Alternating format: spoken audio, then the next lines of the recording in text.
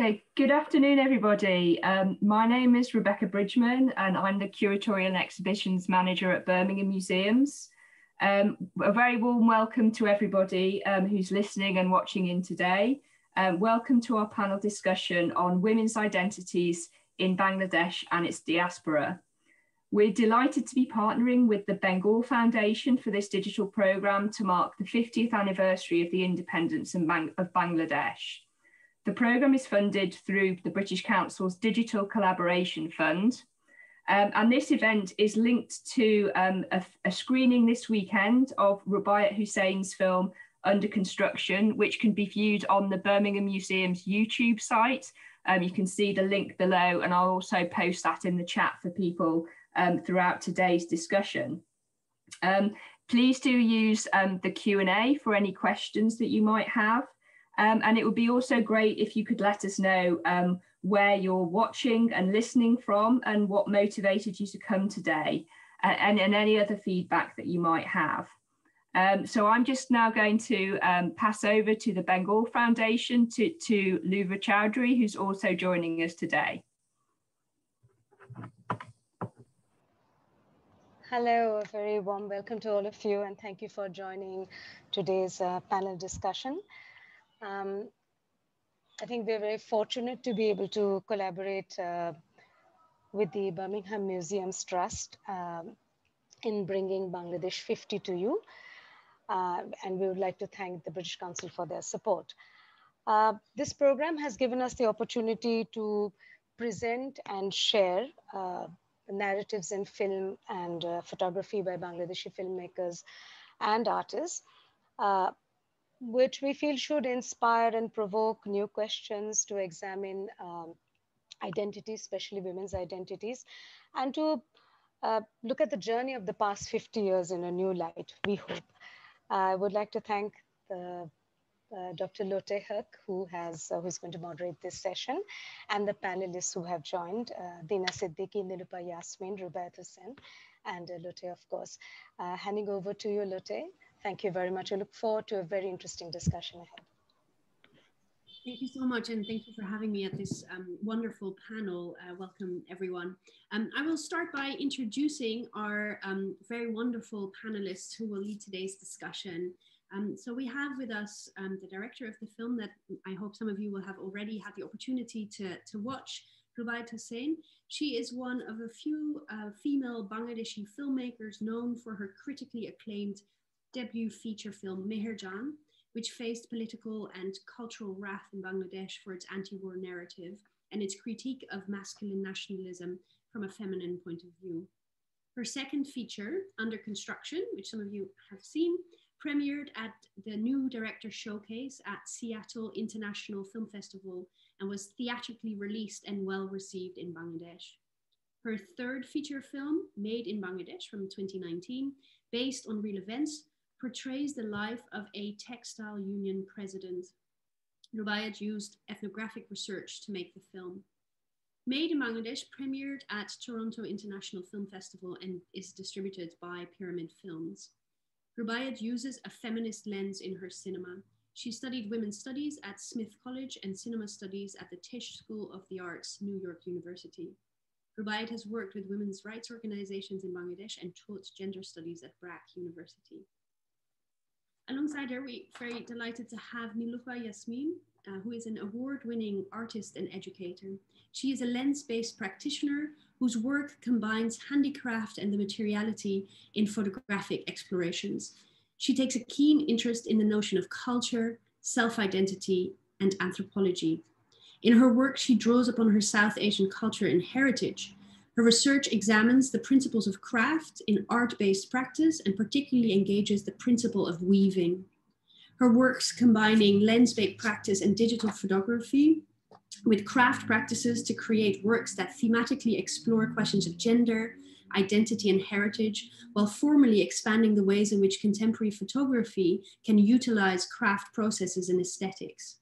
Her work has been exhibited at the New Art Gallery Walsall, the Midlands Art Centre, Herbert Art Gallery, and at the Coventry Biennial, Blast Festival, and Asian Women's Festival. She has had a series of commissions and residencies, including an engagement with Pachala, the South Asian Media Institute. She's given many public talks and workshops and has worked with school pupils.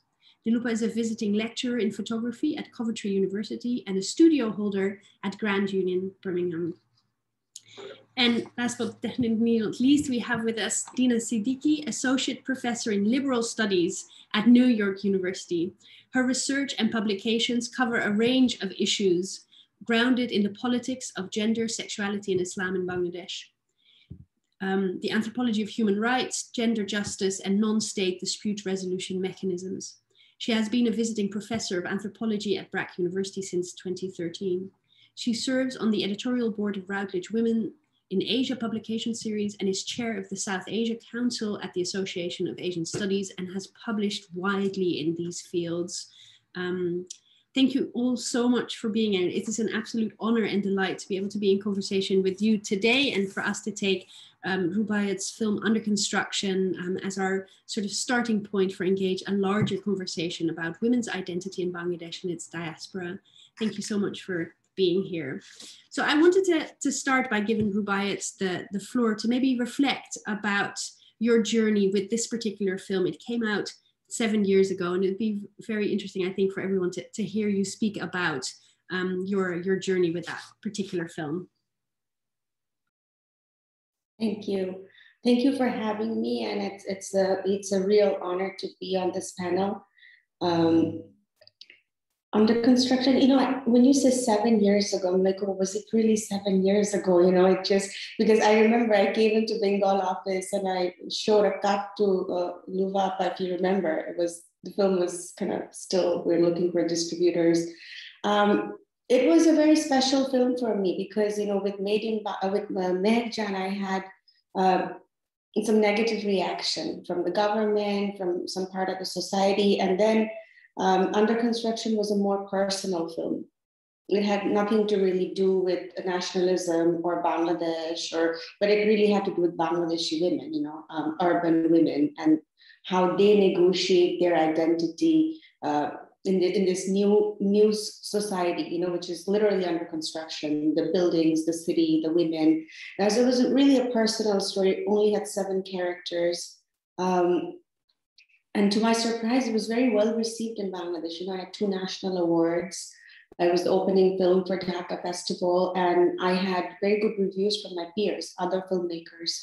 And I remember we had this screening at public library that was only for women, which is a very good memory that I cherish, because a lot of the women that I consider my mentor, they came to this screening, and there was this young mother with a little child who came. So I think with Under Construction, it really helped me to solidify my identity as a Bangladeshi director in Bangladesh. That, okay, this is the kind of content I'm going to put forward. This is who I am. And it was well received. Yeah. Great, thank you. And can you maybe tell us a little bit about how it's translated also internationally? So you screened it in Dhaka, and in fact I saw it at the public library in Dhaka in 2014, which was an amazing experience. And I also remember this huge energy in the audience. I was seeing the film, so this really excited and yeah, the pleasure that cinema can give you when it speaks to you in this really profound way. After that, the film has been screened, as you can see when the film opens, all the different selections and all the different festivals. How was the translation from screening it in, as you described, this very intimate, very personal, very deeply rooted way in Dhaka, and then taking it on the road, let's say, into this large international field? Okay. Well, one of the things I should mention is from Under Construction, I started making this very conscious decision to have more women in my crew. Because what happened in Mehekjan was I was quite young and my crew was mostly men. And I felt like, okay, I'm being outnumbered in my own crew. This should not be the case. You know, I don't want to be the only woman heading a department on a film crew. So starting Under Construction, there were a lot of women in the crew. And if you remember from the public library screening, we invited all the women crew to come on stage. So I think it was also a turning point for me as a director, that, okay, this is how I will work.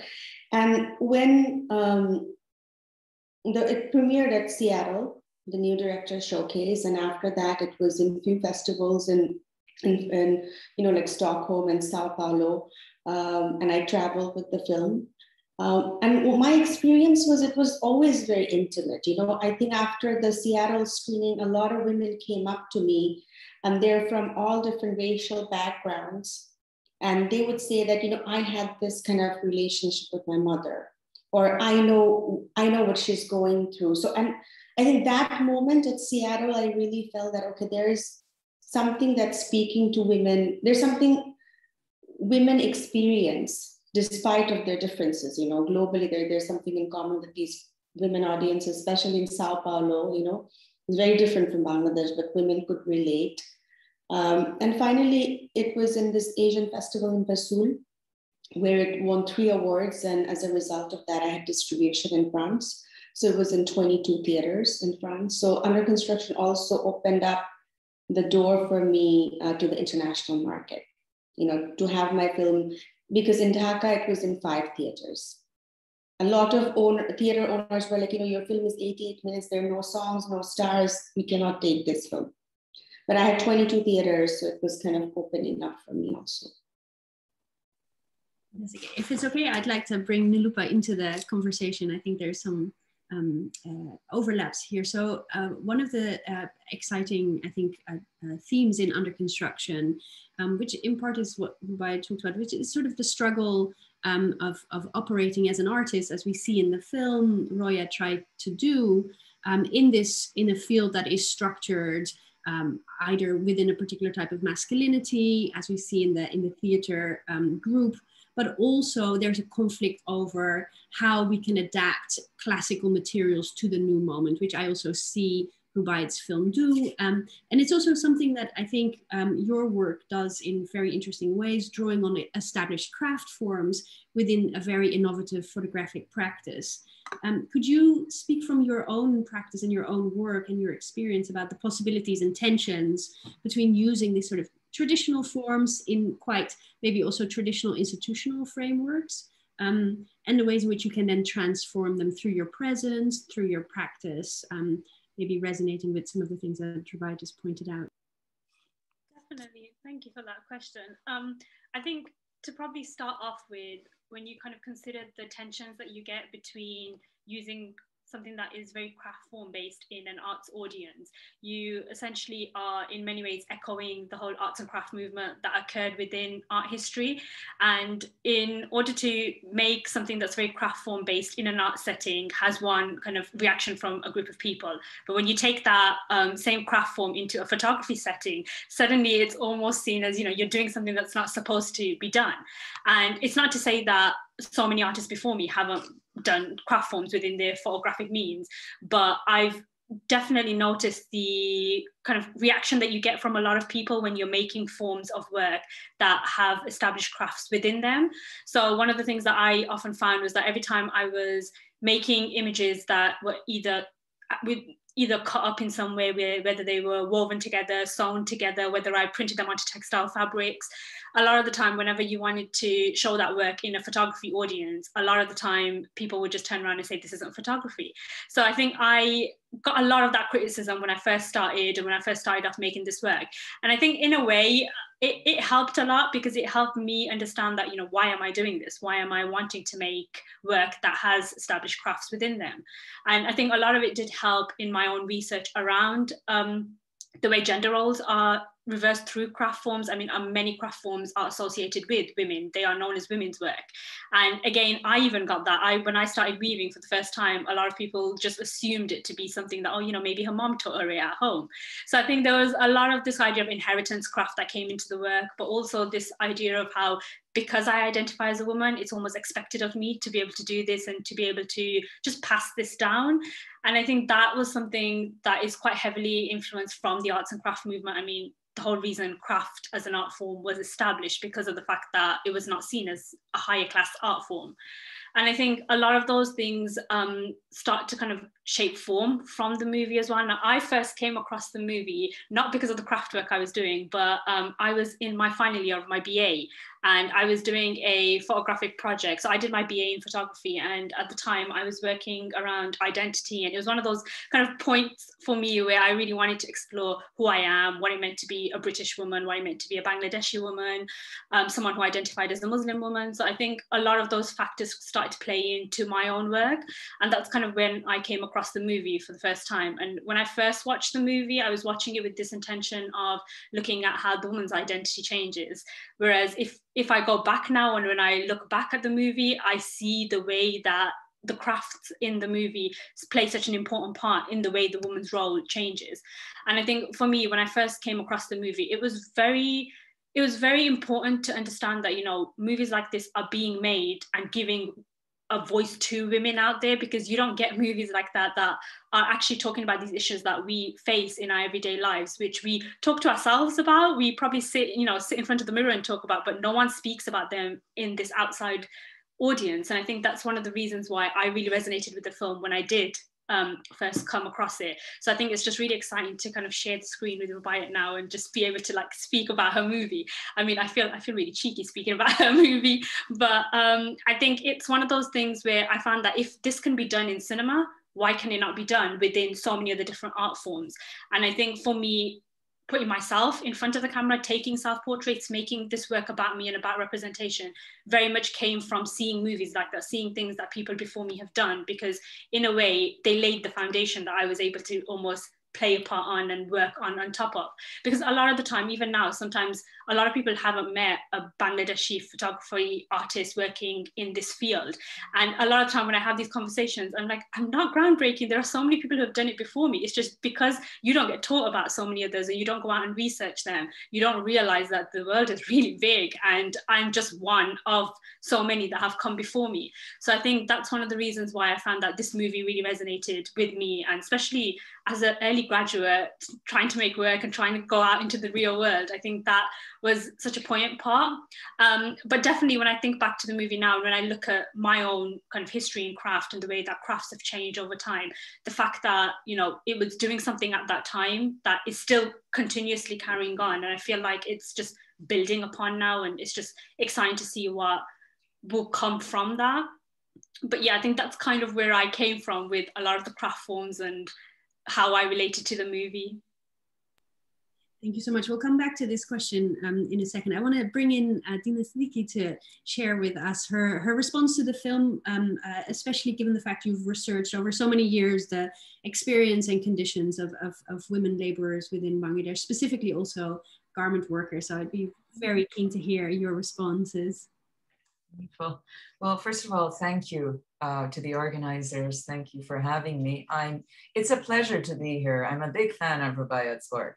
Absolutely. And I love this film. And I have many things to say from a social science perspective. I'm totally not trained in any kind of art criticism, film or otherwise. And my reading is, I suppose, more localized and micro in that sense. So my first comment is a general comment about how the film unsettles, I think, conventional, ostensibly progressive narratives. Okay, especially in relation to received notions of what constitutes women's emancipation and what constitutes the empowerment of poor women through factory work or otherwise through a neoliberal development discourse. I think the film, like Meherjan, in a very different way, and this is what I really appreciate about Rubaiyat's work, is the script forces us to enter and inhabit kind of uncomfortable zones. And I want to talk about these zones of discomfort, particularly in relation to class and feminist politics. But and we get to hear about these voices in the interstices of, and I'm going to use the we as a middle class we who watch movies, who consume movies, who make movies too. She brings in voices we would miss otherwise, or like the liftman, who very typically, whose name I'm forgetting, which is also telling about my class position, but I found it very interesting.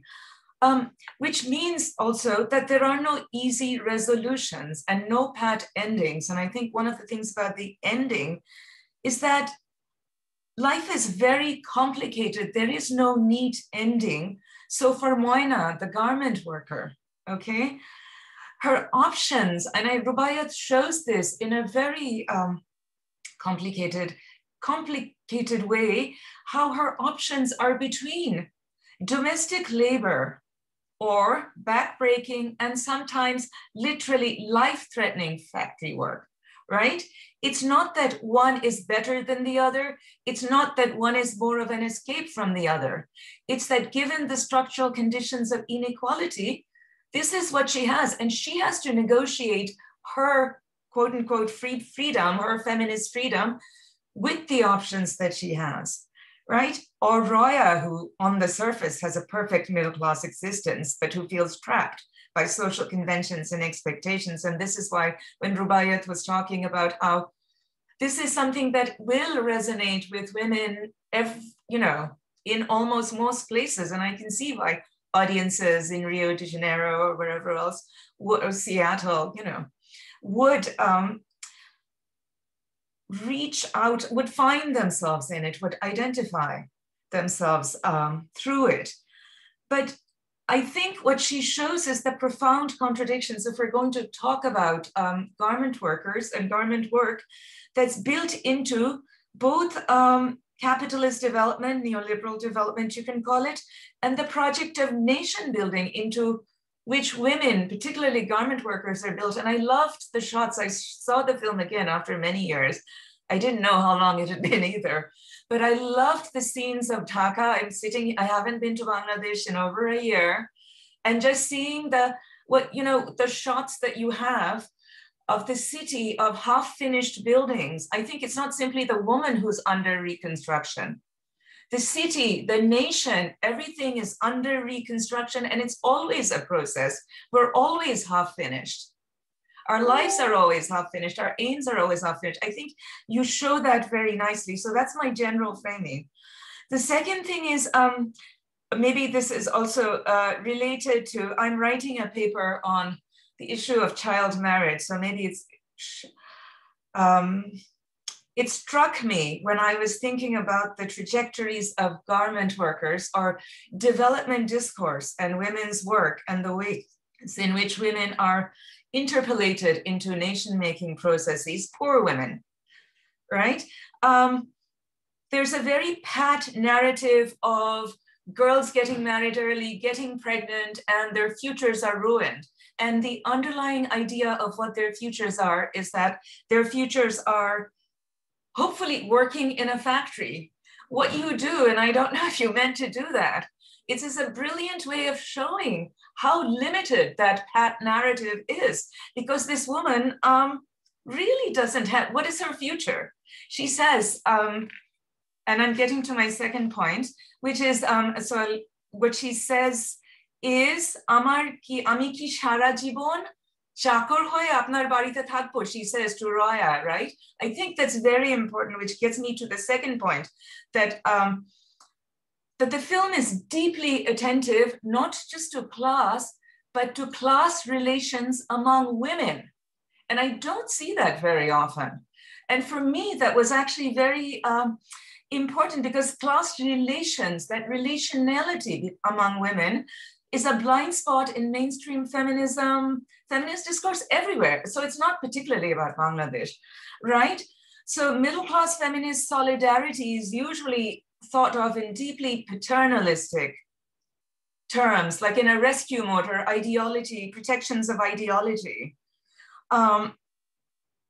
Roya has genuine affection for Moina, takes care of Moina, but so Moina can sit on Roya's bed. It's a very liberal feminist, somebody trying to maintain equality, but at the end of the day, Moina is the one tending to Roya's body, putting on the upton, even though, she is the one, the labor. There's the laboring body and the thinking body, right? that relationship doesn't go away. And I think it's that point that, so, and there's another point, you know, where the mother's advice, when the mother finds out that Moina is pregnant, the mother said, why don't you lock her up? I told you, right? And having studying garment workers, it reminded me of the ways in which garment factory owners lock the doors of their factories, right? There's a, you know, so the resonances of class and capital and power are very, they come through if you look for them. I mean, you know, I mean, this is what I do. So it really reminded me of the deaths from factory fires because of locked doors, because of various ideologies that are at work. But I want to get back to the class issue, which is that I think one of the reasons women, like young girls like Moina, want to go to the factory is precisely the সারা জীবন কারুর বাসায় চাকর হয়ে থাকতে চাই না. I don't want to be a servant. I want dignity. Right? She is reaching out for dignity, no matter how dangerous the work is or how backbreaking the work is. That work, one of the things that the garment industry has done is really given, with all its contradictions and dangers, women a sense of identity. Something you see in Made in Bangladesh, right? The film that, the second film that you, the third film that you made, right? Which is that women, it's not just a sense of autonomy, it's a sense of identity and dignity and having some control over your life. So it's not about financial autonomy there. It's a different, it's a kind of dignity that we in Bangladesh, in our middle class, slightly, I hate to use the word feudal, but I can't think of anything else right now, that we would not afford a chakor, that we might have to for a garment worker, who we say in our fancy discourses are building the nation, right? So it's that dignity that she wants. But I think to her credit, what you show is that Roya ultimately recognizes the deep asymmetry in their relationships and manages to form some kind of feminist solidarity with Moina on Moina's terms. And you see it, Jokon, when during the wedding, Moina gives, Roya gives the gold, and finally, Moina returns it to Roya for safekeeping. That's where the solidarity is. They know husband, you know, goina pele niye chole jete pare. And all women, I know, across classes do certain things with the gold that they get. I mean, there were certain moments of solidarity, but the moment where, to me, that chakor thing is totally destroyed is when she goes, when Roya goes to Moina with a silver pile, and she takes, you know, Moina's foot is on Roya's leg. That, to me, is the ultimate disruption and unsettling of particular bodily, embodied class relations that women and men have. And I think that you're showing that. I don't know if that would happen in reality, but it's an aspiration toward feminist solidarity that I thought I saw in the film. And I'll stop there, I've talked a lot. But thank you. Thank you for giving me a chance to see the film again last night. Thank you, Dina. I want to give Rubaiyat and then Nilupa the opportunity to respond to anything of that the three of you have said. And already a lot of themes and questions have come up. So if there's something you would like to pick up from that, either of you.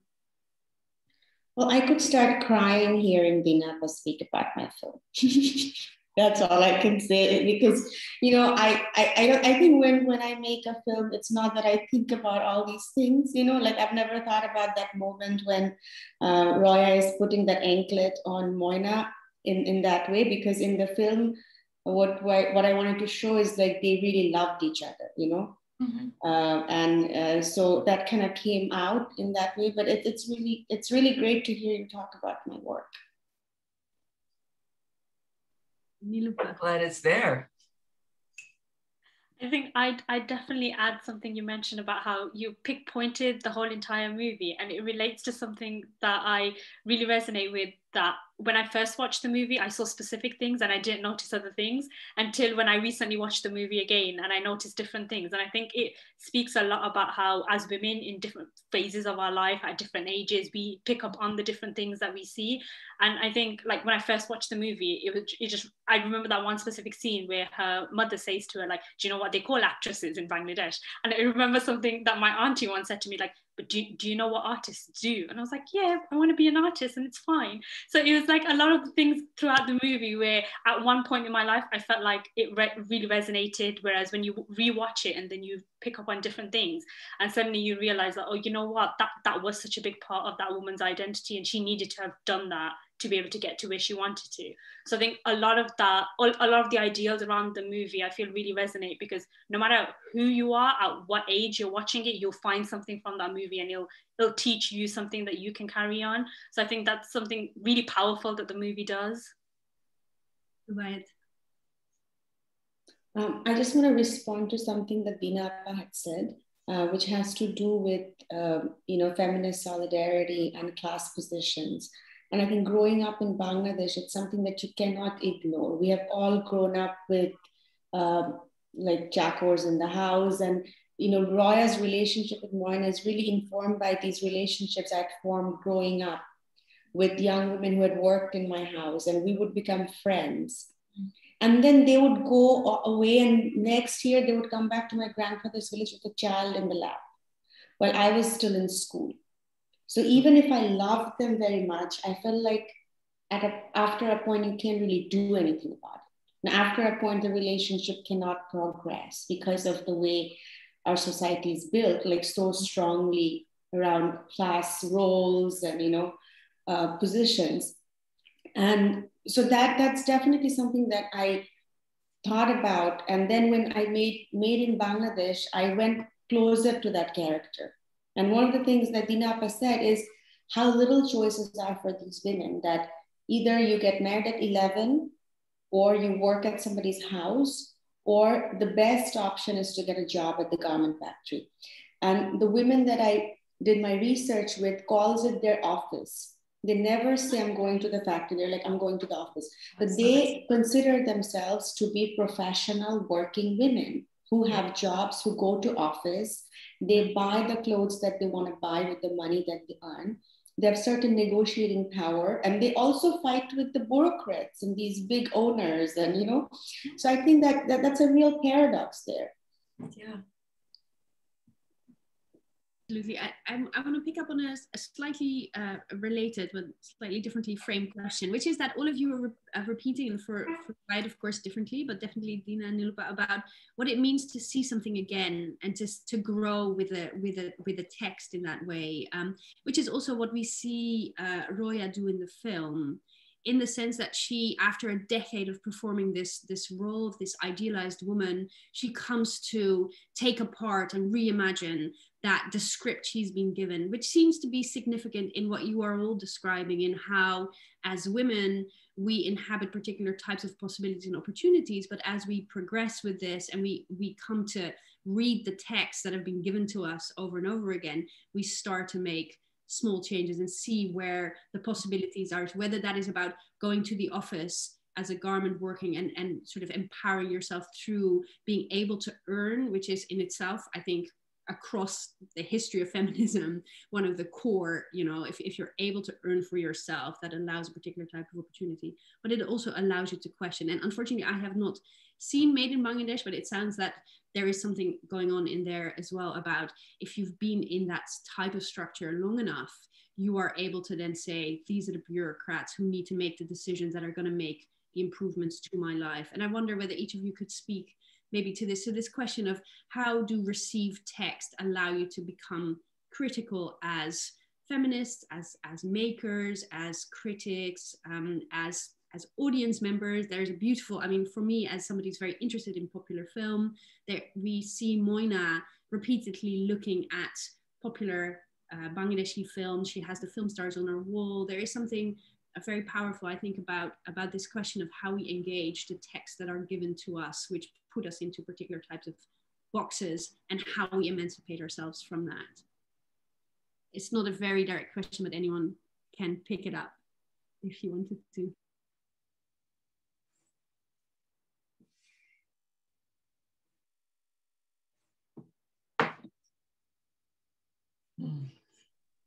No? Shall we move to see if there's any audience questions, perhaps? If there's anyone in the audience who would like to pose a question, you can raise your hand, and we can come to you at that point. I think you're also able to send a text message in the chat to the organizers, to the panelists. So do feel free to make use of that possibility.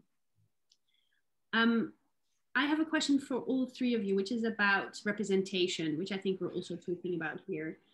So Nilupa, Rubaiyat, you're both lens-based practitioners working with the photographic image in different ways in your work. And you're very, as we know, centrally concerned with the place of women in contemporary society.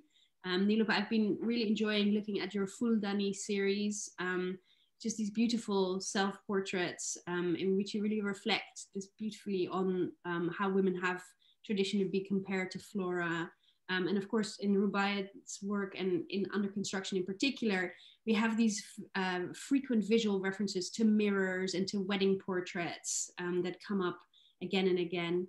And Dina, of course, some of your most famous work is about the representation of Muslim women in Western media and scholarships and how that distorts. Could I invite each of you to tell us something about how you think about films, photography, popular media, news media, relate to women's identities, but also possibly allow opportunities for change? Shall we take it in the same order we went in the first time? Can I invite you, Rubaiyat, if you would like to reflect on that?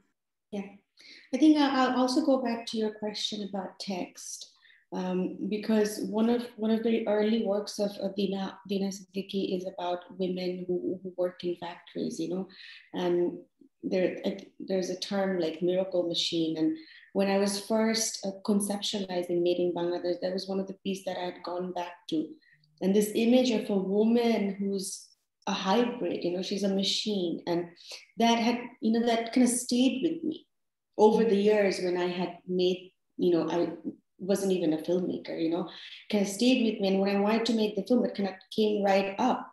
And when I was writing the script and visualizing, we really wanted to juxtapose the machine and the bodies, you know, like women's feet, women's hands, and these machines, and how they really become kind of a partner to each other in finishing this big job that they have to do. There's a part in Made in Bangladesh where the seamstress is very fondly touching the machine after she's been able to finish her big load for the day, you know, so it's going back to that. And I think in terms of representation, I'm always looking at images of women in public spaces like billboards, you know. Billboards are very, very interesting to me, especially in Dhaka. You have now these very big life-size billboards, and what are the billboards saying, and juxtapositioning the billboard to the actual women. That's something that I always find is an effective tool, because I feel like, you know, we don't see women's lived experiences in cinema or in the media. We see women in a certain way where they're supposed to be visually pleasing for a certain gaze. So when you juxtapose that with the actual women, you really see the gap. And also, you know, you talk about Moina consuming these images. And also, you know, when I was working with factory workers, like the kind of films that they're watching and the kind of gender roles that they're informed by, those films really affect the way, you know, they carry out romantic relationships or intimate relationships. And they put up with so much violence in the name of love, in the name of romance, which is common with middle-class women too. And I think a lot of this is informed by the images that we're kind of so saturated with. I'll end there. Yeah, absolutely. Nilupa, would you like to? I definitely would echo a lot of what Rubaiyat said about how text becomes really important because of what you read around and what you're researching on. And it's funny you mentioned my series Fuldani, because that was very much inspired by a essay by Mary Wollstonecraft on the vindication of women's rights. And I remember like stumbling across this essay and reading it, and a lot of it was not relatable to me as a woman of color living in Britain, but there were many, many ideals in it that I understood as, even though this was written in, I want to say 18th century England, maybe I'm wrong there, but the fact 1792. So the fact that it was written at that time, it's still so relatable today. And I think that's something that I found I needed to visually show in some kind of creative forms. And I think it comes to the idea of where representation lies within creative forms, because it's something that is quite easily accessible to different people of different class, different ages. It's something that's readily available that people can access in different ways. So in a way, using things like photography, film, using things that are, I want to say, people use for fun, something that they enjoy doing, using those things to talk about political, social issues are really important. And I feel like that's something I find that I resonate a lot in my work, because a lot of the times I'm making a photograph that I in some way want to teach others about, whether it's teaching them about myself, which in some way or form becomes a representative of them too. But at the same time, it's always been this underlining issue of trying to learn who I am and putting that in through the images that I make. So I think for me, text has always played a really important part, because I read what I enjoy, and then in some way that becomes a part of the work. Or sometimes what I find is that if I've come across something that I've read is in some way resonating with the thoughts that I have, you always bookmark it and then you come back to it. And I think that's kind of been a process that I've really enjoyed doing. So I think those are a lot of things that I find really work hand in hand when it comes to making a lot of creative work. Again, saying that not all artists prefer that means, and I find that this is quite structural in some way. And I think I find that it depends a lot in the way that you prefer working and you kind of want to make work.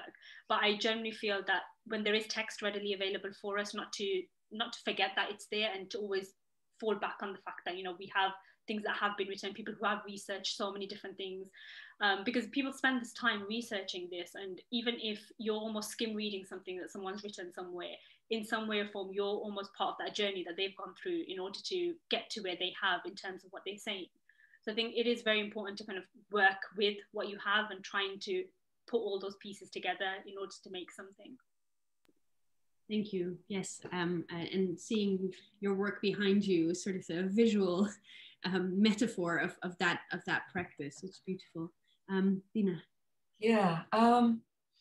Gosh, Rubaiyat, yes, I noticed the billboards in under construction, and I noticed two in particular. One is of an arong, very graceful, elongated body, you know, and there's another one of a garment worker saying something like, weird, you know, something about making the nation, you know, how important garment workers are for the nation. And I think you make the point very clearly in the movie that I also just noticed about how these visual cues are around us, about how to think about the middle-class body who's going to shop in Arong and wear this beautiful shari, and how to think about the laboring working-class body who's going to go into the factories and make things, and who's the posters that you see, again, getting back to class, you see in Moina's room are not the posters that you would see in a person probably who is buying the clothing from Arong. But I've been noticing, I mean, in terms of these visual kind of texts, I've always wondered about, you know, if you go a little bit into old Dhaka, or at least in the old days, there are these billboards for burqas, and at least there was a certain point in time you had burqas from different places, Lebanese burqas and Bahraini burqas, all of that. And then you go to Gulshan, you know, too, and there are these women with their hair showing, you know, the hair ads for, you know, I don't know, not Fair and Lovely, but whatever the companies are, right? And it's so interesting how spatial these cues are too. And there's a spatiality in it that I think is worth talking about. In my own work, if you want to get to text and reading text, I had never read Mary Wollstonecraft. The reason I know the date is now I teach it. I had I was given the task of, I suppose you could call it decolonizing theory, and Mary Wollstonecraft was one of the texts I had to teach. And it was like going back in a sense. I thought I knew everything about it. But if you read it very carefully, you will see that in 1792, her entire argument about why women in England, Christian women in England, should be given the right to education is that so they could be better wives and better mothers, but so they wouldn't be the same as Muslim women who are enslaved in the harem, who are slaves to their passion and slaves to their men. And they're using that juxtaposition. That's when you come, I didn't come back to a text, but the teaching, the Muslim women stuff, I see in different ways. And I see it obviously in these generic texts that circulate too. We live in this deeply, a world in which images of women are constantly made to produce boundaries, cultural, racial, sexual, and other kinds of boundaries. So that's how I would vaguely answer your question, except one thing. I love the idea of taking Rokto Korobi, which is like this ur-text of Ravindric culture in Bangladesh, and moving it to the space of the factory. And it made so much sense that there would be complete resistance, because from the local, the gatekeepers. So I just, thought that was such an interesting move that you made, but it's sort of related to the point about taking Roya finding herself through the text.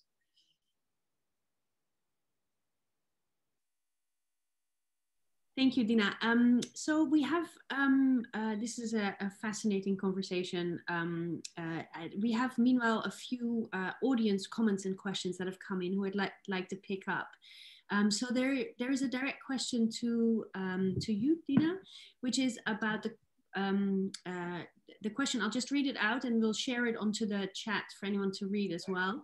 So the question asks, how would you conclude the contradiction between the choices of early marriage, becoming a housewife, or becoming a factory worker?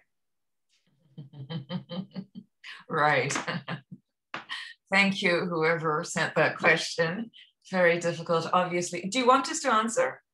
Or do you want us to take questions? Or? I think we can, now that this one's come in, we can take that. I think it's be nice if members of the audience would like to share their questions with us, then we can pick them up as they come in and join the conversation. Yeah.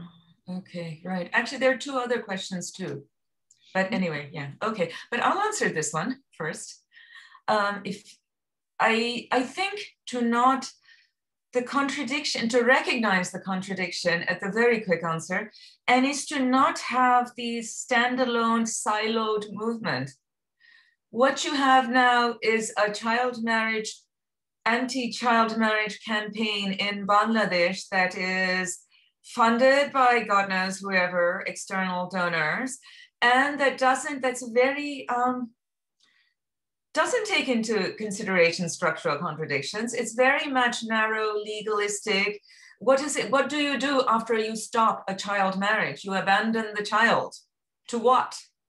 Right? These are the things that I think a close study of these issues can throw up so that one can deal. There are no easy solutions. That's the other thing. Development discourse wants easy solutions. You can't just change the level of the age at marriage. We know that, and not do a whole lot of other things. And this is not to say early marriage is good for women or girls. I'm not saying that. But these kind of cookie cutter interventions are deeply troubling to me. Or I have deeply troubling outcomes. It's not really about me. Thank you, Dina. I think that relates back to the seminal article that Rubaiyat also mentions, your 2000 piece. It was an EPW. I haven't read it in a long time. Thank you for reminding me. Now I feel really old. Yeah, no, that's how I met Lotte, actually, I think, yeah. So there's some comments also coming in on the chat. Our fellow Chair, Rebecca Bridgman, can maybe put them into the general chat. There are comments about people comparing their own circumstances to those of Roya, and thinking about what it means to be a mother, an artist, looking after one's own children or other people's children, and how that relates. So we can maybe put these in the chat as well. Can I pick up on something that Dina said, which is about the use of this sort of classic Rabindric text, so Rokta Gorobi, and I think one of the things that struck me, and it's beautifully textured into the film, and we see how these different women come to inform the sort of the final articulation of this new pregnant Nandini, which is based on all the other women characters in the film. And I wondered whether,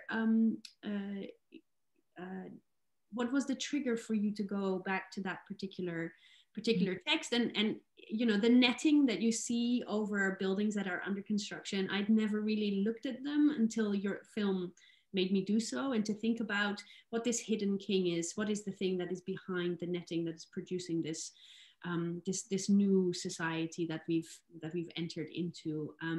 It's a very a rich text, of course, but it's also an old text. How did you get to it? And do you think if you see the changes that Roya goes through in the film, is that also something that you could see yourself reflected in as the challenges you faced as a filmmaker? Do they map onto the challenges that she faces as an artist, as a director, to be in the film? Thank you for that question, actually. Well, Rokta Gorobi is one of my very favorite texts. I really like this text. And not only I like this text, there's a Bisho Bharati edition of it where Rabindranath Tagore writes a couple pages of introduction about the play, which is very informing, because when this play was published, he had already won the Nobel Prize, but this play had terrible review from the West. Because here we are celebrating industrial civilization, the triumphs of it. And here comes this man from the colony who is writing a play where he's talking about you're doomed, you know, this is doomed. And when we see Rana Plaza, we see that, okay, this is what's exactly what he talked about, that numbers, you know, people are defined by numbers. Their spirits are sucked out of them. They work with dead things. They're not connected with nature anymore. So I think it's so apt, you know, it's almost like a prophecy. And he wrote this play one day. He was, I think, taking a walk and he saw this flower coming out of the rubbles. So, you know, it's also a text about hope. And in Under Construction, we plant a tree in the Rana Plaza site and we filmed that, you know, you see that little flower sprouting. But my problem with this text was always this representation of this woman. You know, when I read it, when I saw it performed, you know, in Mohila Shamiti, the way, like, why does she have to be that way? So, like, I think I took the opportunity of this film to question that, you know, to retell this and show how relevant it is, even today, that these women will never meet the corporations they work with. So they never meet the king, you know. And there's these short dars where these middlemen, these, you know, so it's very, very apt, but at the same time, you see that in his representation, the woman is not an individual. She has to be ageless, she has to be fertile, she has to be young, she has to dance and sing and care for everybody and wait for her lover to arrive who would bring some sort of an emancipation to this space. So I had that intention of, like, I love the text, but I was also very angry with it. So I took the opportunity of the film to do something about that. And, you know, when I was location scouting for the film, I felt that there was not a single shot without an under construction building. That's when I changed the name of the film. And also, I find it to be visually very beautiful when you see these really long buildings and they're covered with these jute fabric. And then sometimes they have this net and they sway in the wind. it creates some sort of like a haunting landscape, like this urban landscape, these buildings. And I kind of wanted to bring that, you know, into the framework of the film. Like as Dinapa said, that the city is very much under construction. You know, Dhaka is between rural and urban. We still have boats. You know, we have boats, we have rickshaw, we have Hummers, we have all, you know, this whole spectrum. And the city is trying to really find who it is, you know, and so are the women. Yeah, thank you for that. Maybe connecting it to Dina's work on, you know, if we think about this city and the place of women and work, one of the reasons we're also having this conversation is 50 years of Bangladesh. Can you maybe tell us a little bit about how you see that transformation over 50 years of women's work in the city in Dhaka over that period? Right. Thank you. That's a big question. It is 50 years. Anything you want. Right. No, thank you. Yes. You know, 50 years ago, and I'm going to think about the city as well as the nation, because there's been such a conflation of working women, poor women, and the national laboring body, right? So 50 years ago, when Bangladesh came in, became independent, quite, you know, there was, of course, the women who had been raped, who needed to be rehabilitated, right? There was that. But in the national policy imagination, the woman was a reproductive body whose body needed to be controlled so the nation could go ahead. So there was a lot of, you know, I was looking at yesterday, I just typed in women work in Bangladesh 50 years, and I got a lot of hits from demography journals. I was just seeing the changes. So women's issues came up in relation to population control. That's where the work, you know, because you had to control women's reproductive bodies, right? I think that's changed to, that changed in the 80s. And it's, I want to talk, in a sense, I suppose I want to center the conversation in a more global political economy. So as the, you know, as Bangladesh's relationship changes with the global order, women and work and their relationship to the city changes. As there is a privatization, neoliberalization, opening up of the economy, particular kinds of jobs come, very specific kinds of jobs for very specific. So the city, I mean, a lot of feminists have said this, that women have made the city, working class women have laid claims on social spaces that were otherwise male spaces, right? So you see the garment workers going out, and that's what has made it easier for middle class women to also be out and be visible. That's, at least that's a claim. I suppose that's somewhat true because women are much more visible. Women's work, if we are talking about working class women's work, I think it's been, again, very contradictory. I think I was struggling. I was thinking of this question yesterday. I was thinking, how do I, you know, say anything really meaningful about it without just saying it's very complicated, which, you know, which is a terrible answer, really. But I do think that there's women's, you know, now, of course, it's because of, I suppose, rising inequality, because of global ideas of companioned marriage of a particular kind. It's okay for middle-class women to work in banks. It's okay to work in, be heads of, you know, I think 50 years ago, a certain class of women worked in universities. Perhaps they were professionals a little bit in high up jobs in ministries like our aunts and our mothers, right? But that was a very domesticated thing. What's happened now, sorry, is there's been much more of an expansion. So women are staying over late to work in a bank because they're bank managers, right? But there's a very small class of women who can do that. The conception of women and space and respectability is still a little bit stuck. So if you are a very wealthy woman, your car will pick you up at 8 o'clock at night to take you home, and you will be safe. And maybe your husband will maybe even be in the car, who knows, because whatever. But it will be a protected kind, your respectability will be protected. If you're a garment worker and there's a shipment due, you don't have a choice about staying at work. But so what has not changed is, and what has become much worse, I think, is rising public insecurity, which I think changes the equation for women in work. Because there is no infrastructure. With privatization, you have less and less of public infrastructure.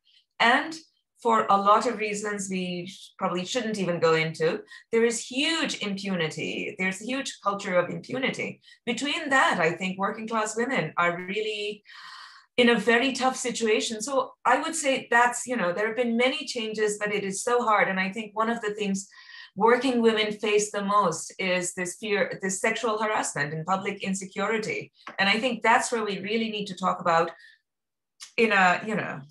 not just through giving men training on sexual harassment. I think the power relations go much deeper.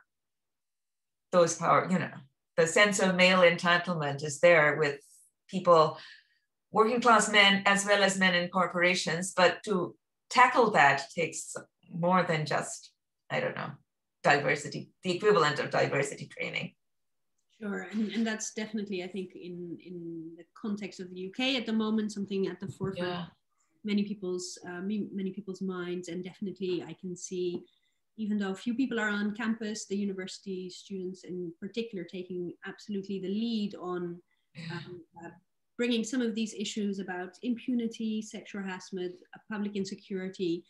I mean, I don't want to do a comparison between here and there and somewhere else, but this is definitely a set of questions that is right at the forefront here today, too, irrespective, I think, right. of where you are. So I think there's a larger conversation here that is both particular to Bangladesh as well as right. Nilupa, could I turn to you to also ask you a question about this 50 years of an independent Bangladesh from your perspective, and particularly also in relation to the work. I looked at some ongoing work, I think, of yours, Bhasha, where you weave Bengali words together into these beautifully intricate patterns. And of course, it reflects on the question of the power of language and the ways in which words produce particular types of environments and possibilities for us. And of course, language is central to our understanding of the liberation of Bangladesh as well. How do you think about this particular work and your collaboration with a Bangladesh-based artist, as well as the larger sort of question of what does it mean for you, this 50 years of independence? Thank you for that question. I think working with a Dhaka-based artist, so when I did the project Bhasha, I was actually working on a digital exchange with an artist called Shamsul Alam Hilal, who was in conjunction with the Pathshala in Dhaka. And it was great to kind of be working with people who didn't have to speak English with. That was one of the biggest things, because a lot of the time, sometimes you're trying to explain something and you realize that, okay, there's not an English word for this, and you best translate it in Bangla. So I think that was one of the things that I found when I was having these conversations with Shamsul, because we were speaking in English predominantly. And what I found quite crazy was the fact that he was based in Dhaka. My family's from Sylhet, so the dialect's different. And on top of that, he wasn't originally born in Dhaka, so he had his dialect from where he was originally born. So it was crazy to see how we were almost trying to make sense of different words between us. And I think that's where a lot of the work kind of established from, because it was something that connected him being in Dhaka and me being in Birmingham and being able to do that together. So I think that was really exciting to kind of have that connection with someone.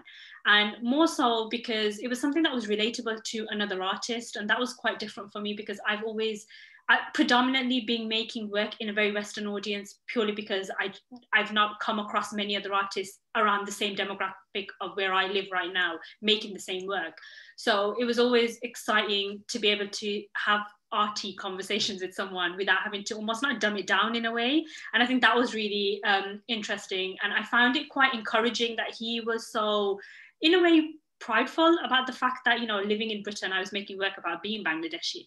And I found that a lot within my own like family, like my parents, I find that a lot whenever they see me making work, and they're like, but then who really wants to look at the work if it's about Bangladesh? And I was like, you'd be surprised how many people actually do in Britain want to, you know, work and look at work that's been made about Bangladesh. And I think being born and brought up in Britain, it's been very different in the sense that a lot of the kind of customs that I'm used to, a lot of the values that I've been born and brought up with are very different to what I would have been if I was born and brought up in Bangladesh. And I think one thing I found that not having visited as much as probably my cousins would have, or like other Bengali friends that I have, I found that a lot of it was a big identity rift at a younger age. So in my early to mid teens, it was, you know, you just didn't want to tell people you were Bengali. You didn't want to tell people you were anything other than British. And it was part of it was the society that you live in and around that culture environment that you had. And I think for me, it was the biggest cultural shock when I ended up at university and I was on a BA in photography and I was the only brown person on my course. And on top of that, I was very visibly Muslim because I had a headscarf on my head. And that kind of cultural rift that you get, and in a way, by relearning who you are and by relearning these kind of ideals and where your roots really lie, I think that was something I found really resonated with me. And in a way, a lot of the work that I make now really hones into the fact that I had to relearn who I was. And a lot of it, I'm really thankful to the fact that it was through art. It was the fact that, you know, I wanted to, you know, explore art. And I mean, once I started doing a lot of research around weaving, and you learn about, you know, Bangladesh's history with weaving, and you're like, wait, this didn't come from here. This came from Bangladesh. So I think like kind of those conversations that you have with a lot of people that really kind of pushed forward a lot of the work that I ended up making, and especially with Basha and especially working with Shamsul. It was, in a way, I felt that I could make a statement about something without having to recheck, wait, is this right or is this not? Can I say this? It was more of the fact that if I'm making the statement, I'm making it based on something that I resonate with. So I think that was really special to be able to work with another artist and work with someone, and especially with Shamsul's work, he works a lot around minority communities in Bangladesh. So again, his work was very outsider in comparison to the normal context of photography that you'd see in Bangladesh. So I think that's why we connected a lot better, because I felt that we were both making work about being outsiders, but in completely different contexts. And when it comes to kind of thinking about 50 years of Bangladesh, I feel like in the past couple of years, by relearning what it means to be Bengali, what it means to, you know, have this such a rich cultural heritage that I am a part of, has become a lot more important. And I find that it's something that now, you know, I know all the like patriotic days that we have, and I know why different things mean different things, which I wouldn't have had I been a lot younger and had I still had that same mentality. I think there's little things that kind of play a part. I mean, my parents, when I went to mosque when I was younger, my mosque teacher was actually Bengali. So he ensured that we learned how to read Bengali. So I know how to read and learn Bengali, but none of my siblings do. So it's quite crazy to see that kind of like rift that you get, because my spoken Bangla is a lot better than my siblings, which is why I find it's easier for me to communicate with my grandparents, both my maternal and paternal grandparents. Whereas I know with a lot of my siblings, you have to translate when they're trying to speak. So I think there's a lot of things that I feel like, in a way, being born and brought up in Britain are adapting to the lifestyle that we have here, but a lot of it is kind of the cultural background that we've had, that we've brought along with us. So I think in a way, I feel like it's still here, and it's one of those things that we're still nurturing amongst ourselves. And I know that it's something a lot of people are still so prideful about being a part of, and especially to commemorate the fact that, you know, it's 50 years and that's such a big deal to be able to say that. So yeah, I think that's kind of a bit of what Bangladesh kind of means to me in a way, and this 50 years means to me. Thank you. It's wonderful to hear you speak about these sort of different transitions as you change also through your practice and in conversation with other artists. It sounds like an extremely fertile collaboration as well. We have another question in the chat that I'd like to pick up. This is from Jafrin Gulshan, who asks to each of you,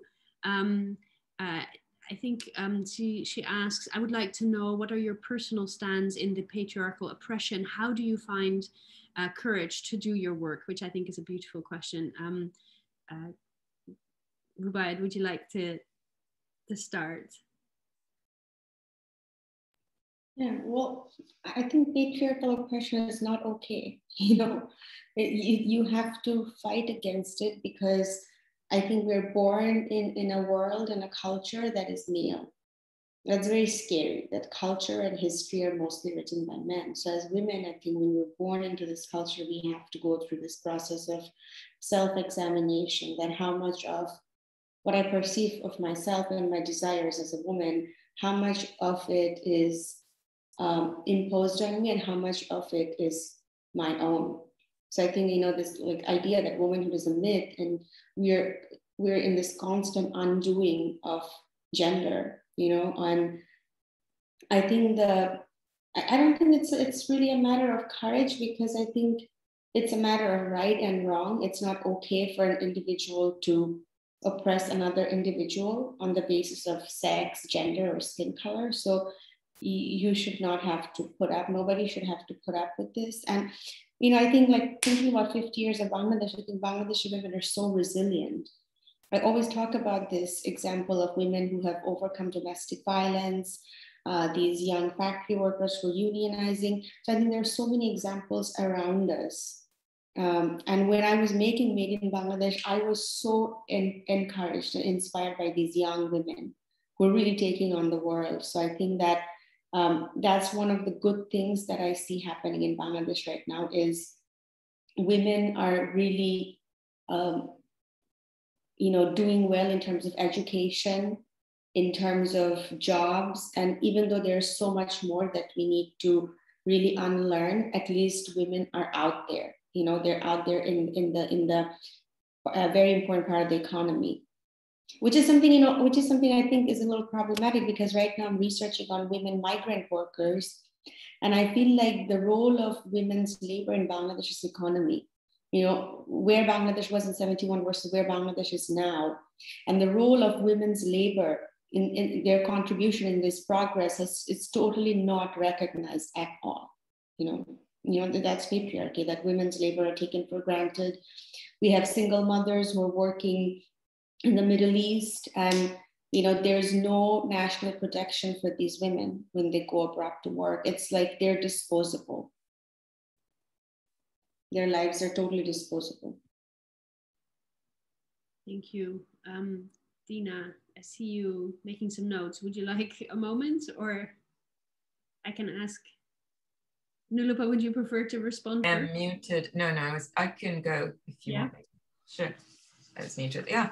I don't think of myself as particularly brave, and I don't know that I am to have these kinds of thinkings. I was very lucky to grow up in a family with very strong female role models, right? And there's certain things were just expected of me that, that I saw. So that's one thing. And I think that was just sheer luck where one ends up.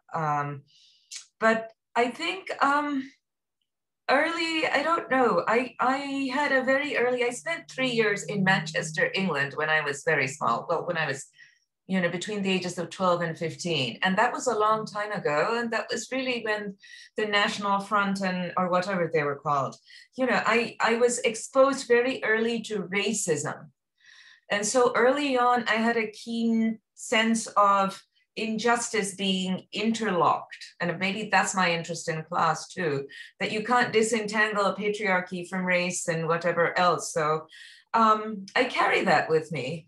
So if you have, rage, I think it's good to have a little rage, feminist rage, whatever rage, I think the rage pushes me sometimes. If you see injustice, you see rage. You want to do something about it. And I do nothing. I am just an academic. It's not that I do anything. I mean, really, in that sense, I write about things. I'm not sure how much courage it takes. I mean, whatever. So it does sometimes, because I won't be published. Certain things will simply be censored out. I know, if you want to publish in certain places, in certain countries, I understand that. But I think it's not even rage. I get outraged very easily, and that's what makes me write. I don't like the way people talk about things, so then I want to write about it. So that's what I do. It sounds like a long-standing feminist principle, Audre Lorde classic text on the uses of anger as a motivator. Right, exactly. It's a need for us to step up. And Nilufa, I think you have thoughts on this. I definitely agree with a lot of stuff that Dina said about how it's the anger. It's because you see it around you and you see that it's happening, and it's happening so easily that you feel like this is not right, this shouldn't happen. And I definitely echo what she's meant about families played a really important role in the way I have almost been born and brought up, because I find that with like a lot of things which when I think about it now, they didn't seem as big then when I considered it, but little things like, you know, my mom push me to learn to drive, even though I had the most horrible driving instructor, and she was like, no, you're gonna learn to drive. And little things like, you know, after college you knew you were gonna go after school, you'll go into college, after college you'll go into university. And it's little things like that that I see that are in my close knit, so it's in my parents that I don't see in my cousins and I don't see in my extended family. And it's little things like, you know, coming home one day and I was like, oh, I've just signed up for my 3rd degree, and my mom's like, oh, you know, that's good. Whereas my aunties, they're like, but why do you want to do another degree? Don't you want to get married? So it's those kind of like ideas that you have, that you grow up with, where it almost kind of forces you to have to make a comment on there. And I think for me, being one of the eldest siblings and eldest child and only daughter, I find that it's something I feel like I owe it to all my cousins and my siblings that were going to come after me, because I feel like if I don't say something now, if I don't raise my voice to make a comment about something, if I, you know, I'm 25, I'm not married, it's not the end of the world. If I don't say that, then when the next sibling comes up, I don't ever feel like my silence in a way resulted in their silence almost becoming compulsory. So I think it's little things like that where I find in a way the lifestyle, the upbringing, the family choices that I've made. Again, choices like, you know, instead of pursuing that maths degree that everyone told me to do, I went and pursued an arts degree. Things like that I feel like are quite important in terms of understanding that you have to make a stand. If you don't make that stand, then, you know, no one else will. And I've been really fortunate that my parents have always taught me that, you know, if it makes you happy, you do it, as long as you're not harming anyone and as long as it's not morally wrong to you, you go out and you do it. And I think if I didn't have that encouragement, I definitely wouldn't be making the work, definitely would not be in the arts at all. And especially to think about the fact that I am a working Muslim woman who is able to, you know, do everything that I've, you know, nothing to me almost seems impossible to do. I can go out and do what I want to do. You know, if I need to drive somewhere, I can go and drive. And it's one of those things that my mom always pinpoints now, which is like, remember when you hated it and you didn't want to go and do all those driving lessons? Now look where you can get to one place to the other. And I think it's also the fact that in a way, my mom's raised me to understand that, you know, you don't need to rely on anyone. You make your own money, you go out there, you enjoy what you're doing, you can get from A to B. And it's little things like that where I feel like she kind of wanted, in some ways, I feel like she wanted to do it and she just never got around to do it when she wanted to do it. She does it now, but she never got around to do it when she did. So in a way, she's just kind of forced me that, you know what, you're going to do it. And little by little, I realized that a lot of the things that were really annoying at the time that my mom made me do, I am so grateful that I had the opportunity to do that in my family. So I think a lot of it does depend on that. And especially with, you know, making art and making very visual forms of art in an audience that a lot of the times I feel like it comes back to the idea of, that Dina mentioned about, like, you know, the way the Western media will always see the East, and it's those ideas. And I mean, I'm really interested in looking at Orientalism and looking at the ideas of how the gaze has changed, and especially as someone who does a lot of self-portraiture in their own work, I know automatically when someone sees an image of me what they're thinking. When they see the headscarf on your head, what they're thinking. You know, it's those things that, you know, have almost been enlisted throughout history, throughout society, throughout the culture that we live in. And you, in a way, I feel like, I know maybe I might regret saying this, but I feel like you almost feel obliged that you need to do something about it, you need to say something about it, because if you don't, then who else will? And I feel like it's one of those things. It's not, I'm not saying I'm writing history here, but if you don't change history, then it's one of those things that will just continuously carry on happening. And in a way, think of it as, you doing this one thing today will make it a lot more easier for someone in 5 to 10 generations that come after you, that, you know, it can change that one thing for them. So I think those are the things that I feel motivate me to continuously, like, keep on wanting to, you know, not break the patriarchy or fight the patriarchy, but in a way I feel like you can't stick to the way the patriarchy is just because of the way society has become. So yeah. You know, it's very interesting hearing all three of you talk about how family and then quite sort of societal intersections between race and class, gender, religion, sexuality, as well as the institutions that Rubaiyat spoke about, education, the economy, the union, how all of these provide a framework both to support patriarchy, but also provides the opportunities to, for each of you, I think, you all have a practice that is public facing, right? In which you engage other people into the possibilities of a transformation of all of these structuring factors, which I think is really powerful. And I think that's also where some of the questions from the audience are coming from, recognizing how each of your works allows us to both think differently, but also to see this example of how you write back, you weave back, you film back, you look back, right? And therefore provide an opportunity for others to engage this. So I think it's beautifully articulated here. I would like to still see if there's anyone in the audience who might feel like they want to ask a question of the three of you while they still have us all together here. Anyone wants to raise their hands, please do so. We welcome any questions you might have, or if you would like to put something in the chat, please do. You're very welcome to do so as well. I'll give people a second to see if there's anyone there, or whether they're happy to listen to us chat away. I feel we could go on for a while still. Can I ask otherwise to follow up on something that each of you has said, this question of family and the relationship to family and how that informs the ways in which you both enter the world, quite literally, but also how it influences your practices as a writer, as a photographer, as a filmmaker. What is the relationship to family as a motivating factor, as a driving force, as perhaps a foundation from which you can practice? Anyone wants to pick that up? You're more than welcome. Uncle. Please. Well, you know, like Bina Abba said, when she was young and she was in Birmingham, she faced racism. I feel like I faced this, you know, when I was 4, my sister was born. And it was made quite clear in the family. I totally picked it up that a male child was desired, you know. And at the age of 4, I totally knew that, okay, before that, I had no sense of my gender. I was just a person. But at the age of 4, I knew that, okay, I'm a girl and a boy child is preferred. And if a boy child comes, then I'm going to lose my privileges in the family. Mm. So I kind of really fought. And I said, no, my mom is not going to have another child. And, you know, and my mom decided not to have any more children. And I always had this fear. I would even have dreams that my mom had a son and I was being shipped off to boarding school or something.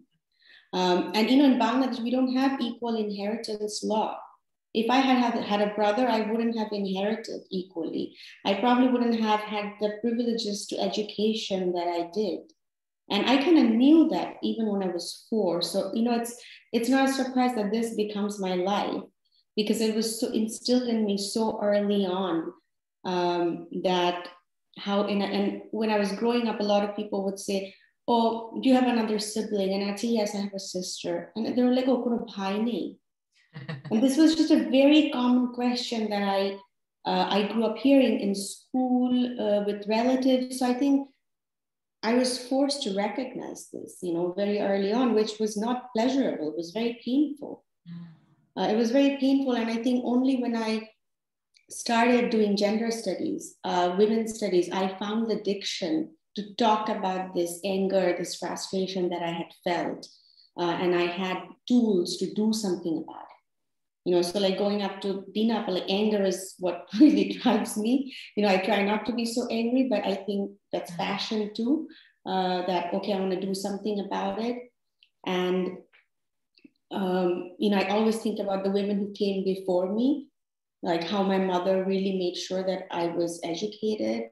And, you know, looking back at my grandmother, how she pushed my mother to education and my great grandmother.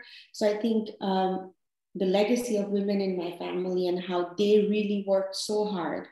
Like my great grandmother was married off when she was 9. And she learned from other girls who went to school, and she wrote books. So like if I look at her struggle and where I am, I think it's like a generational thing that we have to keep pushing, that women after me will have a better life than I did.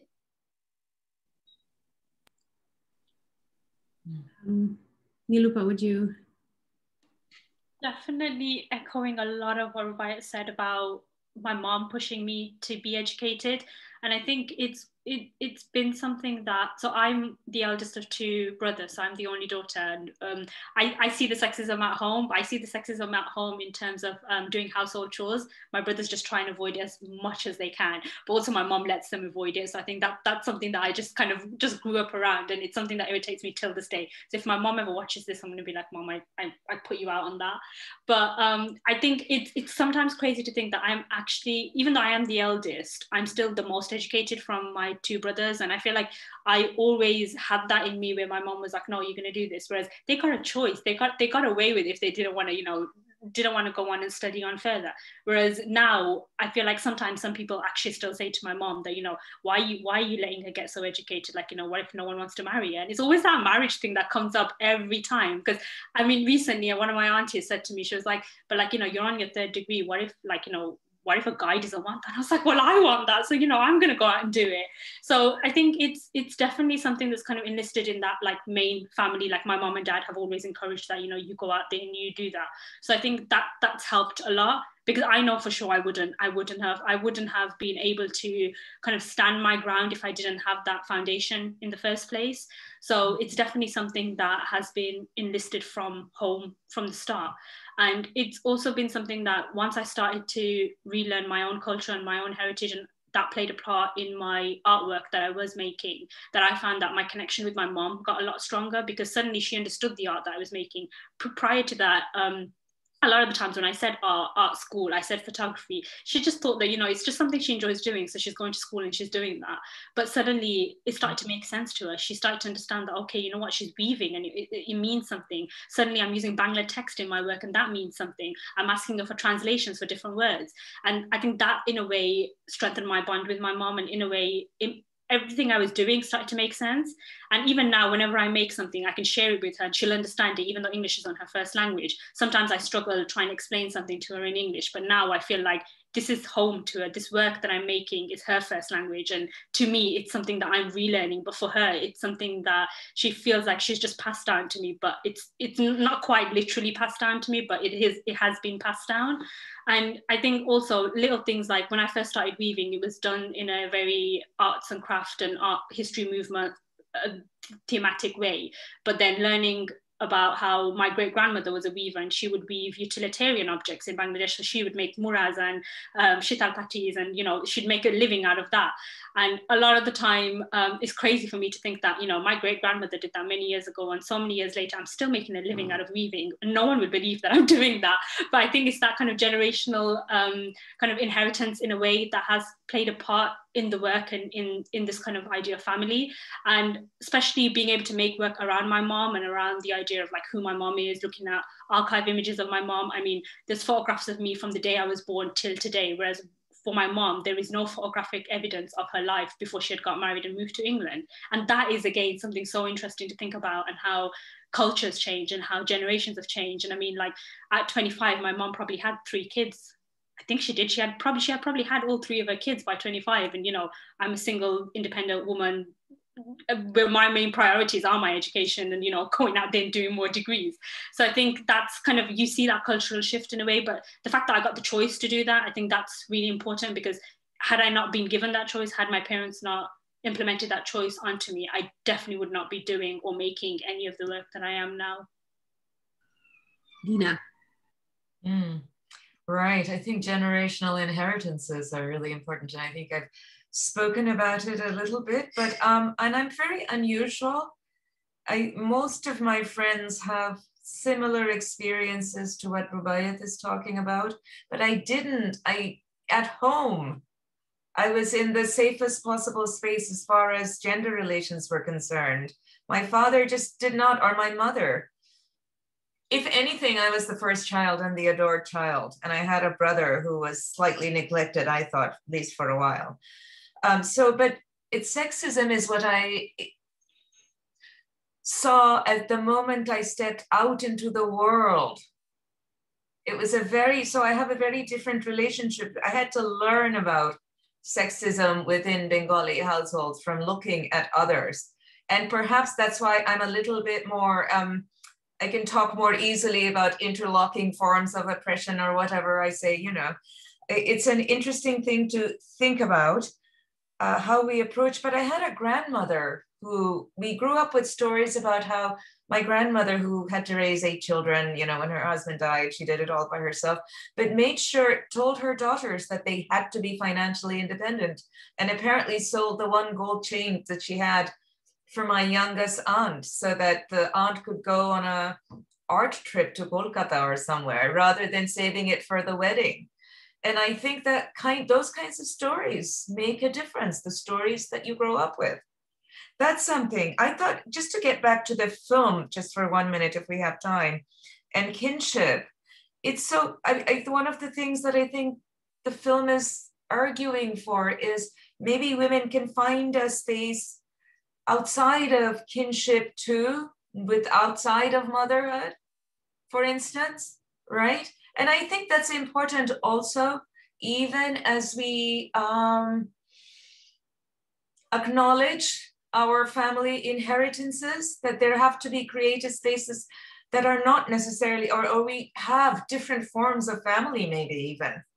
That I thought the film, and one last thing about the film, and it, you know, I had a lot to say about machines and numbers that I thought would just come out anyway, so I didn't, but the disposability, the way in which I see sexism in an everyday sense is in the way women's bodies are made disposable. So yes, the garment worker's body is very obviously disposable, but this woman, Roya, who's 32 and who's being cast aside for a 21-year-old more nubile body, I think that shows how women are interchangeable also in middle-class lives. You know, in their, you know, what mattered was that you had a slightly slimmer, quote unquote, prettier girl. Her talent, nothing mattered. And I think that shows, and that's where I see everyday sexism that we don't, or whatever you want to call it, patriarchy at work in a way that we really need to take on. It's not simply about men keeping women down quite literally or men beating. It's something else that I think Rubaiyat's film brings up. That's just taken for granted at the hobby. Of course, Kano hobby, right? That's something to think about. Absolutely. No, and I think the film has given us the opportunity to reflect on this huge variety of themes and topics, exactly because it so powerfully articulates these different relationships amongst different women, differently generationally positioned, different individualities. Personally, one of my most favorite shots in the film is when she's in the bath and there are these other species with her there. And it just opens out the possibility for women's connectivity and togetherness in this really immersive, I mean, literally immersive, but also cinematically immersive moment, which is, I think, just a beautiful place. And I think maybe we can end our conversation today here at that possibility for a connection out into the world, but also thinking about what's been passed down, what we inherit, how we take that on, how it empowers us, but also in the ways in which it holds us back, as we discuss art and feminism and 50 years of Bangladesh. Thank you all so incredibly much for this fantastic conversation, this very fertile moving between different sites and different moments. It's been an absolute joy. Just want to thank you all, Rubaiyat Hossain, Dina Siddiqui, Nilupa Yasmin, for being in this conversation today. Rebecca Bridgman from the Birmingham Museum and Nahid Chowdhury of the Bengal Foundation. Thank you for making it possible for us and all of those who've been here today and maybe later on who will see this asynchronously, as they say, on YouTube. Thank you so much for this. It's been a wonderful afternoon. Thank you so much, Lotte. I'm sorry we didn't quite get the chance to introduce you at the beginning of the seminar, so I just wanted to say thank you so much for joining us. For those of you that don't know Lotte and her work, she's a senior lecturer in anthropology at the University of Edinburgh, and we're hugely grateful to the fantastic job you've done for chairing the seminar today. I don't know whether you have a final word, Luva, before we finish. It was absolutely fascinating. Thank you, panelists. Thank you, Rebecca. And I think we need to thank our colleagues at the Birmingham Museums Trust and at Bengal Foundation who put in a lot of work so that we could have this. Thank you and good night from us. Bye. Thank you. Bye-bye.